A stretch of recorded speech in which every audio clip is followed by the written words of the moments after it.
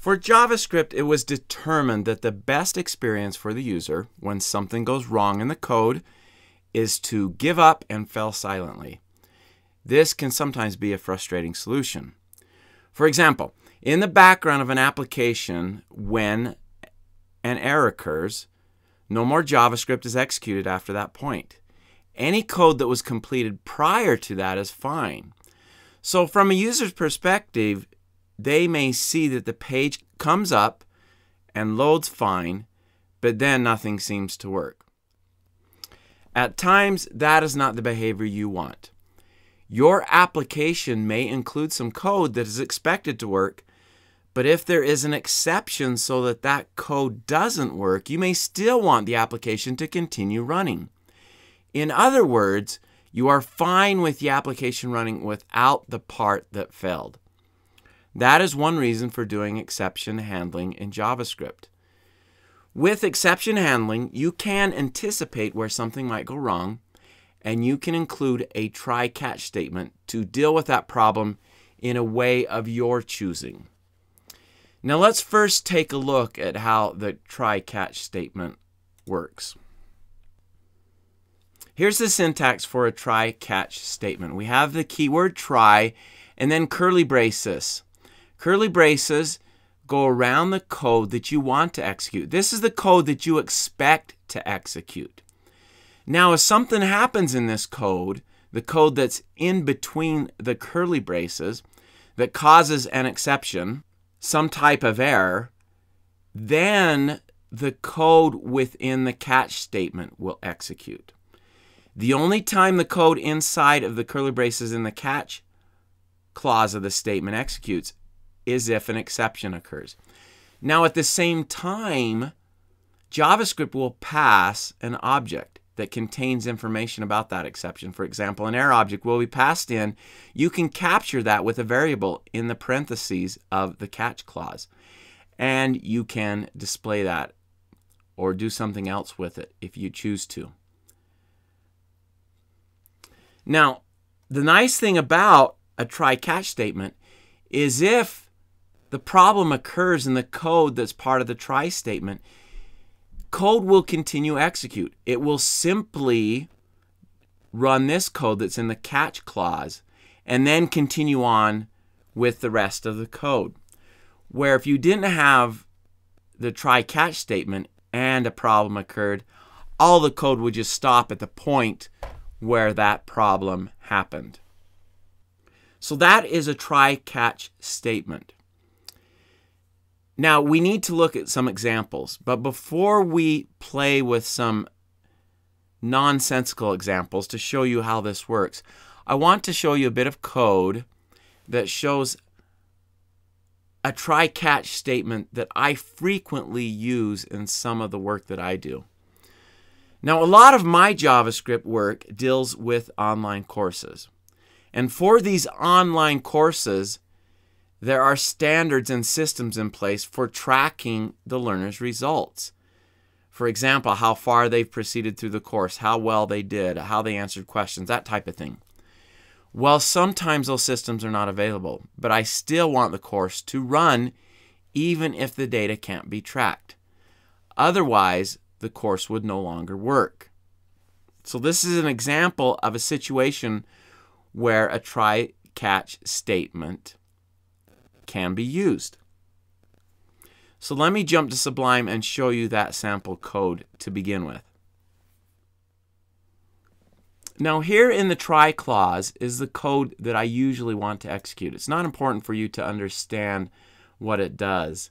I simply want you to see how the try-catch statement deals with this. So what I'm usually doing here is I'm grabbing an external object, JavaScript object, and then using that object to communicate to a server. But there are situations where that object may not be available.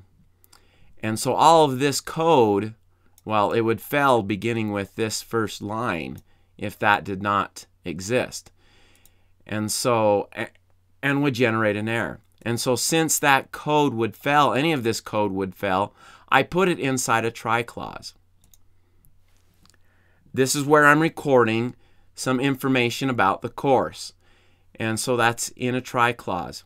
If it fails, if it does not work, then I have chosen to simply log to the console that we're not able to communicate with the online system, and then I display what the error is. I could be more verbose with this if I wanted to. If I wanted to make sure the learner realized nothing was being tracked, I would then, of course, display something to the user, not just put it in the console. But by putting it in the console, it allows the possibility to help the user. If they indicate that there's a problem, we can have them look at the console, and if one of these statements shows up, then we know that the problem is they're not communicating with the online system. This try-catch statement also allows me to work with the course and continue to run the course without it being connected to that online tracking system. I don't always want it connected, especially when I'm making changes and fixes and that type of thing. So that's a real live example of a situation where I frequently use a try-catch statement. I'm going to comment that out.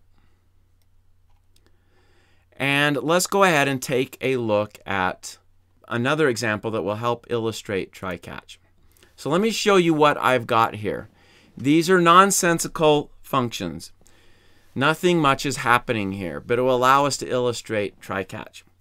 First off, I have a main function, and it simply logs to the console. This is very important for this application. So this main function is something that is important to run.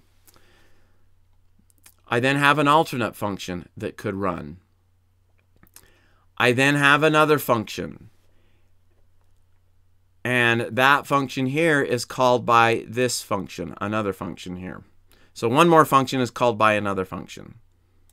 Now here's my main code that runs once the document is loaded.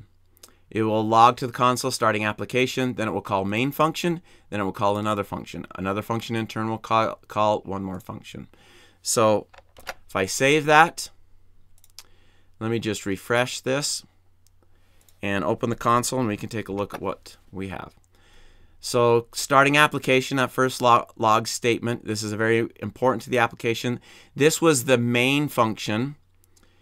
Then here's another function, and it called the one more function. Okay, so all of those log statements happened.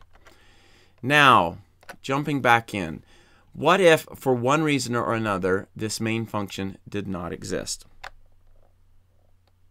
Just comment that out. Maybe we didn't connect to the JavaScript file we needed.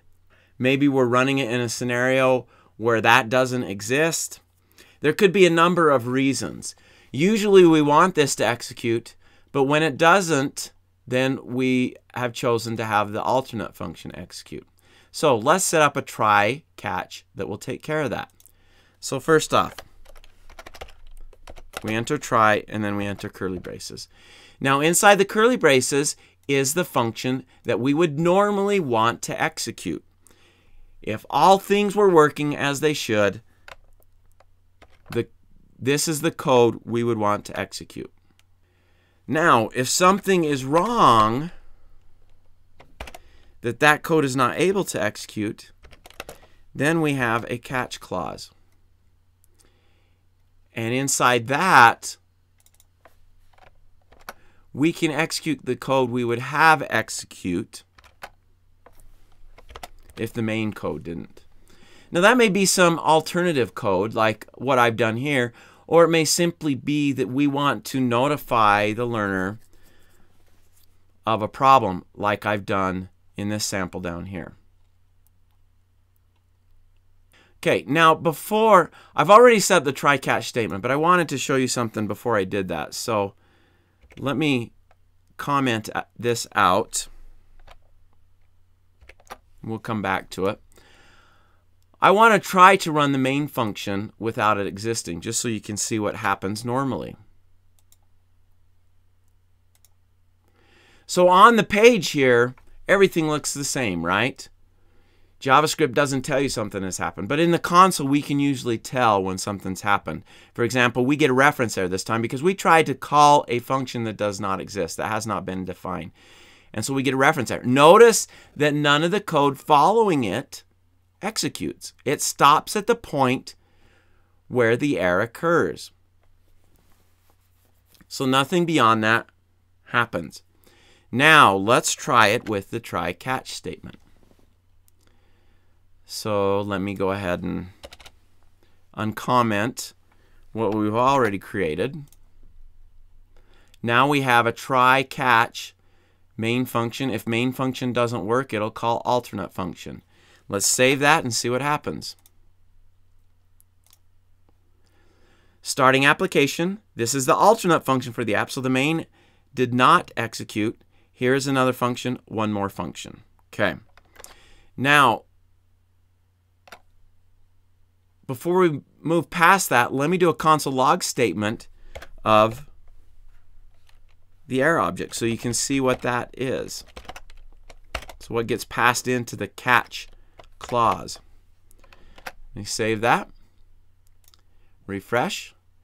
And so it's the same information that is provided in the error, except it doesn't act like an error. It doesn't stop the execution of the code. These other statements down here continue to run, and we're still able to see what the problem is, what caused the main application to not execute. All right, let me jump back in again. Let's cause another error to occur.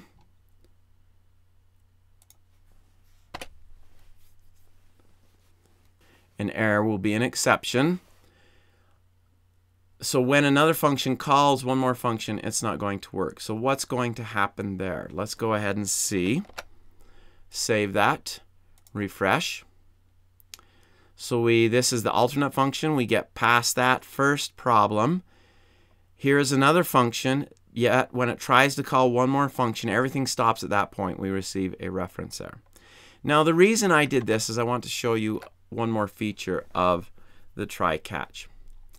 And that's, even though the problem may occur a level down when another function calls some other code, that's where the problem occurs, we can still catch it at a higher up level.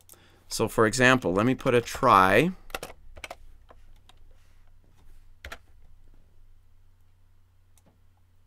catch statement around this.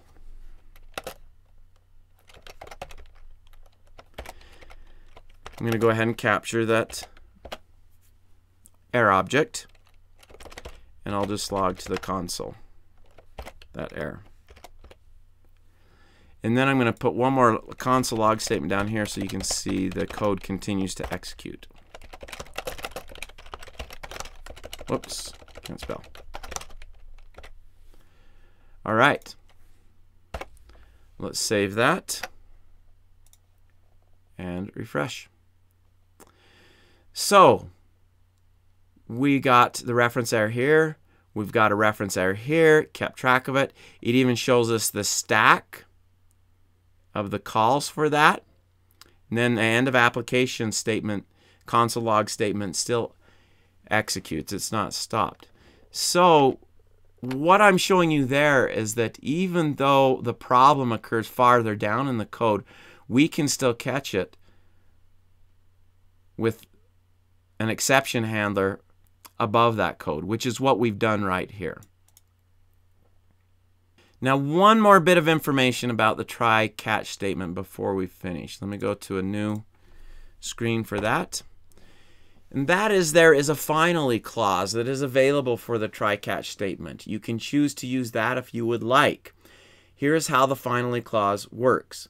The code that is inside the curly braces for the finally clause will execute once the try and or catch code has finished.